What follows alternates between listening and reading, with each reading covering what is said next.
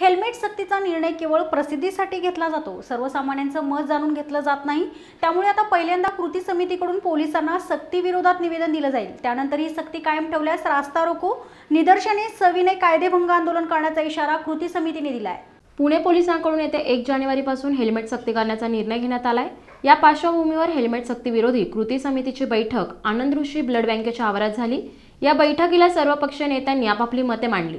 शहरात छोट्या रस्त्यांवर हेल्मेट सक्ती नकोच असे मत यावेळी मांडण्यात आले। पुण्यामध्ये नवीन पोलीस आयुक्त आल्यानंतर त्यांच्या डोक्यामध्ये काही वेगवेगळ्या कल्पना असतात। तशाच प्रकारची कल्पना सध्याचे पोलीस आयुक्त व्यंकटेशन यांनी 1 जानेवारीपासून पुणे शहरामध्ये दुचाकीस्वारांना हेल्मेट सक्तीचा फतवा काढलेला आहे। यापूर्वी देखील अनेक पोलीस आयुक्तांनी अशा प्रकारचा फतवा काढला होता, परंतु पुणेकरांच्या विरोधापुढे ते नमले। याही वेळेला पुणे शहरातील लाखो पुणेकरांचा याला विरोध आहे। त्याची अनेक कारणं आहेत की पुणे शहरातले रस्ते अतिशय छोटे आहेत, पुणे शहरातल्या रस्त्याची क्वालिटी खराब आहे, खड्डे आहेत आणि अशा परिस्थितीमध्ये त्या ठिकाणी हेल्मेट वापरणं स्पॉन्डिलिसिसचा त्रास होतो, हॉर्न ऐकू येत नाहीत आणि अपघाताचं प्रमाण हे कदाचित हेल्मेट वापरल्यामुळे जास्त होईल की काय अशा प्रकारची भीती पुणेकरांच्या मनामध्ये आहे।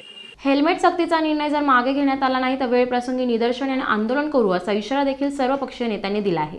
जो पुणे शहरामध्ये दरवर्षीप्रमाणे हेल्मेटचा हंगामी आलेला आहे, म्हणजे सीझन म्हणतो आपण, तर हा दरवर्षीप्रमाणे येतो आणि आम्ही पुणेकर नागरिक कृती समिती तो हाणून पाडतो, तो पण कायदेशीर आणि टेक्निकल पद्धतीवर।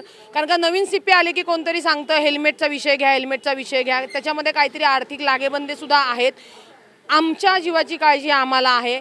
तुम्ही हेल्मेटचा कायदा आहे आम्हालाही मान्य आहे, पण हेल्मेट सक्ती पुणे शहरात करू नये। कारण का पुणे शहराचं जर इन्फ्रास्ट्रक्चर तुम्ही बघितलं तर गजबजलेलं आणि छोट्या छोट्या गल्ल्यांचं शहर आहे।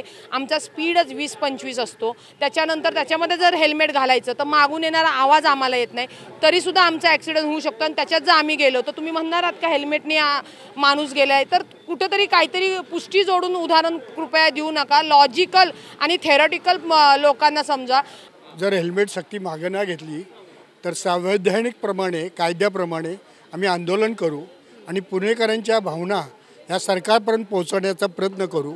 आम्ही कुठेही गैरमार्गाने काही करणार नाही, रस्ता बंद करणार नाही, पण काही ठिकाणी महत्त्वाच्या चौकामध्ये उभं राहून सरकार विरोधी धोरणाचा आणि आयुक्तांच्या विरोधी धोरणाचा आम्ही निषेध करू।